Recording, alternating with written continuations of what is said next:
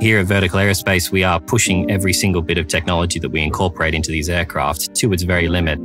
These aircraft are much more complex than aircraft of the past. These old ways of working simply won't cut it. We live in a digital age where augmented and virtual reality are quite commonplace. Harnessing that technology and using it for our designers allows them to be able to see what they're actually building.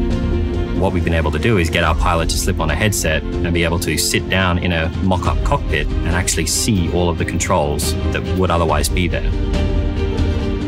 We're not just selling aircraft, we're trying to sell an idea. And that idea is that there is a better way to travel.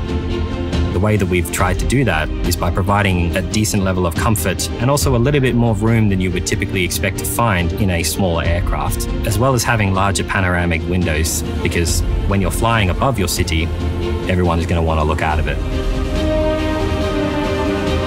One of the main concerns that the public has is what happens if you lose power to a rotor. One of the flight tests that we performed on the X2 concept was to fly forward at high speed and then kill a motor. Unless you're looking at a data trace, you can't actually tell when the motor is killed. And that just speaks testament to the fact that we have an immense amount of simulation capability where we're able to accurately predict these things, then take that knowledge from the simulation and apply it into a real world. Part of our goal that Vertical has is continuing to build upon what we've done before. Going from our X1 to our X2 and then to our X4 now, you can see how we've taken some of the best elements of each of those designs and carried them forward and continue to build to where we've identified that we need a wing in order to be able to take advantage of cruise flight.